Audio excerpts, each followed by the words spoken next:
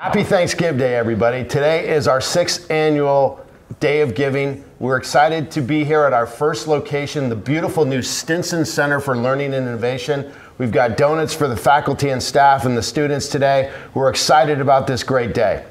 It's awesome. We're at 151 donors already, 14% of our goal, just almost at about $35,000 already on this ThanksGive Day. We're really looking forward to for alumni parents, and friends of Sarah to step up today and help our Padres. Happy ThanksGive Day. Go Padres.